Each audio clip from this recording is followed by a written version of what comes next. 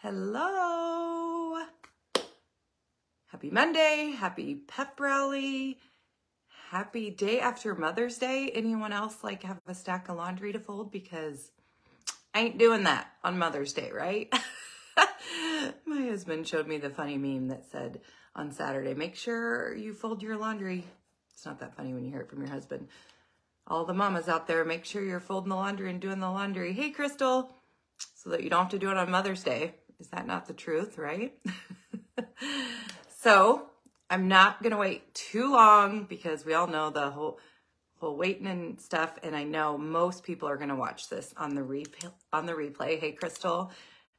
Hey, Rachel. I hope you guys all had a wonderful Mother's Day. To all the mothers and spoiled your own mothers. A lot of you guys know me personally. I lost my mother last year, and so Mother's Day has taken on, it's a little harder for me, but I have my boys to celebrate. It's just a little bit tough not having my own mother around. So cherish those mamas. Okay, so let's get started. I have some notes, but I am going to warn you guys, I'm kind of a squirrel. I'm going to go off of, I like to just talk from like what's coming to my mind, what's on my heart, what I feel like you guys need to know. I also feel like a lot of us that are entrepreneurs, that's kind of how our mind works, right? It's going in a lot of different directions. So I feel like most people can stay with me, but I did take some notes so that I make sure that, hey, Megan, that I do touch on all the points that I want to talk about. So this is going to kind of, I guess, have a wide spectrum of maximizing the initial sale and what it actually means. Initially, when I signed up to do this, it literally meant how to take your first sale from, let's say you sell the quad and one brush, and that's your average sale, to a palette 12 and 2 or 3 brushes. So that is, I do want to touch on that, like the actual physical dollar amount of selling more and why that is actually better for the customer.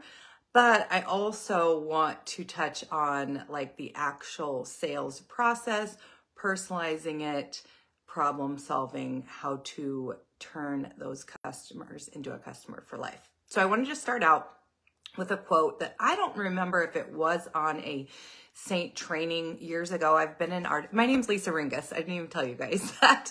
I've been an artist for, it will be close to 6 years. Absolutely love it. Best thing, life-changing. Yeah, I will forever be grateful for Saint for everything that it's brought me. So I don't know if it was on a training for actual Team Jacob or just a self-development, because when I started and really realized the potential of this being a, able to quit my job to turn this into a real business, I really dove into a lot of personal development and a lot of different leaders and books and sales and that kind of stuff. And so the quote that I have written in every one of my daily planners from the last 5 years is, I'm not trying to gain a sale today, but a customer for life. And I have really, really tried to live by that, okay? And I can remember one of the, I guess, true statements that I have lived this, or true testimony that I've lived this quote, is if you guys have been around for, it would be probably 4+ years. There was a time where we were out of a lot of brushes and a lot of highlight colors. I mean, like amber, candlelit, sandy, the main shades. And so you would get a color match, and this could have been 5 years ago. I was pretty new to the business, within a year or two, and I wasn't getting a ton of color matches. So you get one in, you're so excited, and you're like, oh, she is definitely candlelit. And people were kind of coming out with, well, you can mix sandy and white peach, and that'll give you candlelit. And I absolutely thought, hey, Leslie, what is best for the customer? Well, the best for the customer is that they get candlelit, not that they're having to mix colors. I mean, we know that mixing colors on your face is pretty normal as far as, people that have, anyway, we know about all that, right? So most likely they could have used those colors anyway. But for me, I knew their best experience as the first customer would be to wait until Candlelit came back in stock. And that's hard when you're so excited and you want to get that sale. But I also knew that waiting those, whatever, 3, 4, sometimes it was a week, was worth it to my longevity of the sale. So I will tell you, some people are in this business and they just want to make some quick cash and, and they're okay with that. But if you're in the business of turning this into a business and sustaining, the key to it is to keeping those customers. And that is making that first sale the best experience possible, okay? So that is also into what we're talking about. So that is something that I've always tried to live by, okay? And then one other thing that I'm pretty sure it was Rachel Jacobs that in one of her trainings, she talked about how the palette 12 was the best thing to sell. And at that time I was probably selling the, I can think back when I was a year or two into it, what my initial sale was usually 6 colors and 2 brushes. So it was $142 and it was 2 highlights, a contour, a lip and cheek, an illuminator, the blush and bronzer bundle, and then 1 other brush. And I remember Rachel having a talk about how, you should offer the 12. Like the actual reason why this one compact makeup is amazing is all your makeup is in one compact. And that can be your eyeshadow, your setting powder, your lip conditioner, your eyeliner, your eyeshadows, your brow color. That really is how you hook somebody. Not hook them, I hate that word, not hook them. But that is how you get people to say, this makeup is life-changing because this is all my makeup. I can save time, space, money, energy, all the things, right? So at the time I'm like, yeah, I'm kind of just going with here, you can get started for only $110. And I kind of probably showed price more, and everyone sold the quad. And that's how I started. And, I didn't want people to think it was too expensive. And I really thought about that and I really let it sink in. And I started thinking more that way. Another thing I'm pretty sure Rachel talked about was not determining your customer's budget, okay? So what that means is, let's say to us or to somebody else, you're thinking, oh, they're not gonna wanna spend $200, let alone $300 on makeup. Like there's no way. But we don't know that. We have no idea what to them expensive is. That's a relative term. And this is such a quality product.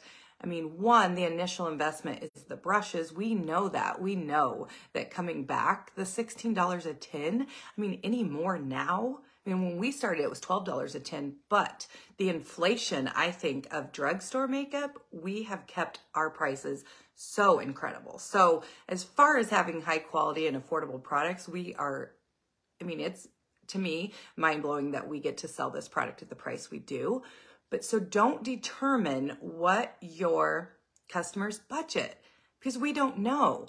And good point, Megan, too. And we don't know what they want to spend. And they can always come back and say, I'm getting passionate. I can see I'm getting loud.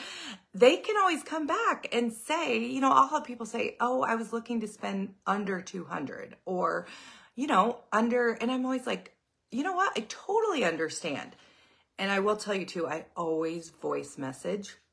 I'm not going to get into the whole, because this is a whole nother training on, personalizing how you do your color matches, how you talk to your customer, how you make it convenient. I'm going to speak to those terms, but that would be a whole nother thing on actual systems and email versus, text or DM. But I will tell you, voice texting, as far as communication, I feel has helped me tremendously to just connect with your customer, which that's what it's all about. And so I always say, oh my gosh, I completely respect a budget. And I always, say, here's the deal. Like if you're able to invest, I always offer 2 brushes, always. And if they say, you know, and I said, that's an investment, but I've had my brushes, you know, for 5 years, but you know what, let's start you out with one brush, you know, and let's maybe have you start not with the eyeshadows, and get you started with the creams, but don't assume it, offer it, because that's what we are doing. Another thing, you guys. So, okay, so let's go back, because I have an assignment, if you guys want to do it, is to figure out what your average first customer sale. So your first sale from a customer, what your average sale is. And this is how you can figure out things. Like, knowledge is key to success, okay? So what I did was my average sale was $142. I told you guys what I was selling, right? And I'm like, okay, I want them to get more products to realize the beauty of this one compact makeup. So I started offering the eyeshadows, a brow color, 2 lip and cheeks to mix and match. And the more I did that, I remember my average sales, then I figured it out. So what I would do is go back and maybe, to make it easy, look at the last 10 first customers you had, or 5 if you don't have a lot of customers, and add them up and divide it by however many customers you have, just so you have a starting point of how you've started. And I remember when I went to like 180 something, 182 was my average sale. And now it's over 200. And I guarantee you it's because I'm offering them more. Okay. I'm offering it to them, and then they can see it. They can always say no. And then another thing I wanted to talk about is, you know, I used to say share versus sell. I remember Harmony had a, back at one of my first, probably the first conference I went to, which was 5 years ago, Harmony did a wonderful training, my upline, on sharing versus selling. And it really helps people that, you know, think I don't want to sell, you know, I don't want people to feel icky. I have decided that it is solve versus sell, okay? Because sharing, I share Amazon links, I share the romper I bought, that's sharing. But I want to, with my Saint makeup, I want to solve a problem. I want to make someone's life easier. I want their makeup to make them feel confident, make them feel more beautiful than they've ever felt. I want to solve a problem for them. So I really think, hopefully, that's something maybe you guys can take out of this, because in this day and age, people want to buy solutions. They're not really looking for products. They're looking for the solutions. Thanks, Rachel. I don't know if I came up with that myself. I mean, obviously I didn't, but I really, this morning, I was just thinking about it, came to me as I want to solve versus sell. And then, okay. And the way we can solve, again, I could go down a whole, you know, whole nother training on the whole color match. Hey, Laura. But 2 or 3 things that to get them to trust you, know, like, and trust, and help you solve that problem is you need to personalize the experience, and you need to make it easy and convenient. Okay. So people, again, the whole maximizing the sale, this is huge by making it convenient. Build a cart for them, create their account. Again, I'm not going to go deep into all of that. Make it easy. People are so busy nowadays. And I remember when I first started 5.5 years ago, and I had a friend that was selling Zaya activewear, and I wanted to support her, and I was going to buy some leggings, and I went on the website, and it was so confusing, and I was trying to put it in someone's party because she told me to, and it was so confusing that I just quit doing it for a while, totally forgot about it. And, you know, and I think I went back and did it, but hey, Christy, but I remember saying to myself that I will never have my customers feel like that. I will always make it easy and convenient for them, even if it's a little more time on my back end. And so this is another thing with maximizing the sale, by offering the products, by giving them maybe 2, 3, 4 eyeshadows. Again, I personalize my color match, so I ask them, if they want eyeshadows, I also, but I always, if they want eyeshadows, I will offer them at least 3 or 4. They can always say they don't want more. And I will build that cart, or I'll create their account and I will send that to them. And it is so much easier. And honestly, so many people will be like, that's amazing. I'm going to buy that.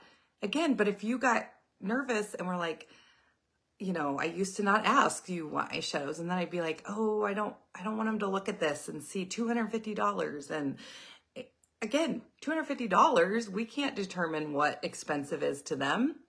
And think of, we know the value. We know how long that's going to last, how amazing it's going to be to have all of their product in one compact. So think about that kind of stuff. Again, personalized. Now, if someone says, I don't wear eyeshadow, or I want a super simple, fast, streamlined look, that doesn't mean to like go hog wild and sell them an 18, right? But there is still so much that we can offer them that they don't even, they don't know. They're looking to us as the expert. So I'm going to check my notes. I wanted to keep this at about 15 minutes. Main thing, like I said, solve versus sell. Instead of share versus sell. I don't know. Hopefully that'll maybe flip a switch with you guys. I think it's really, really helped me lately. And by solving their problems, thank you. By solving their problems, it is by getting all their makeup in one compact. It's life-changing. Saves them time and space. A quad is nice, but that 12 or 18 and having everything in there, that is where they really think, I'm never going back to having the naked eyeshadow palette, this highlighting kit with 4 blushes that I only wear 2. And then the assignment, if you guys wanted to figure out your average initial sale and how you can increase that, again, by offering more, that's just something, I'm a numbers person, that helped me determine, so 5 years ago, I was at 142, then I was 182. And now I haven't done it for a while, but I know my average sale is over 200. And I know it's from getting personal with their color match and also offering them more and not determining what their budget is. And then lastly, just bringing it back, if we're looking to turn this into a business and not just something to make a few extra dollars every month, which if that is where you are sitting at, that is perfectly fine. But for those of you that want to be in this for the long haul, like I have, I live and die by the, I'm not trying to gain a sale today, but a customer for life. And that is how you will get the residual income, is by keeping those customers. And it all starts with getting them in the right product at the beginning. So hopefully you guys got some tips out of this. Again, I wanted to make it short and sweet. I could talk forever. I absolutely love connecting with all of you guys. I've met a lot of you in person. I hope to meet more of you guys. How do I make them an account? Phil, okay. So Sherry, I'll tell you really quick what I do that is completely different from what other people do. When they fill out their JOT form, which if you don't know how to do that, that is in the Team Jacob training. I will have all their information. Some people, and I used to do this, and I'm not gonna, whatever, you personally choose to do, some people will create them account without asking them. I don't do that because I've had a lot of people that will come back with their email already taken and they're like, I never signed up. I never asked for an account. Well, some artists, when they, if they would have filled out a JOT form for another artist, that artist went ahead and created an account without them knowing. So I don't do that anymore. Again, I don't think it's bad or wrong, or it's, it's just not how I do my business. So I actually ask them. So I will say, to make this convenient for you, just like this makeup is going to be, once we finalize your lip and cheek and your eyeshadow colors, I can create the account for you, fill your cart, and send you the link. And most people will be like, okay. And for me, it takes me literally a matter of minutes to do that. Again, I am not, there are artists on here. Beth, I just saw my friend Beth. She's doing color matches that are at a super, super high volume. Now I'm speaking to many of us on the team that are not at, getting 20 matches a day. Okay. So for people that cannot sustain that, I know I'm almost positive Beth creates them a link. So then she sends that, which is amazing. And then they create their own account. And sometimes I will do that too. You know, it depends. But anything to make it convenient and easy for them is really, really going to help. And put the stuff in the cart. They can delete it. Everyone knows how to delete or edit their cart. They're not going to hit checkout without looking at that final dollar amount. We didn't, you know, make them spend $300. And so hopefully that answered your question. If not, let me know. Again, thank you guys so much. And Rachel, thanks for bringing this all back. I really do think it just helps. And again, I referenced a training that you had 5 years ago. So all of this, just pick a few things and run with it. So thanks, guys. Have a great Monday.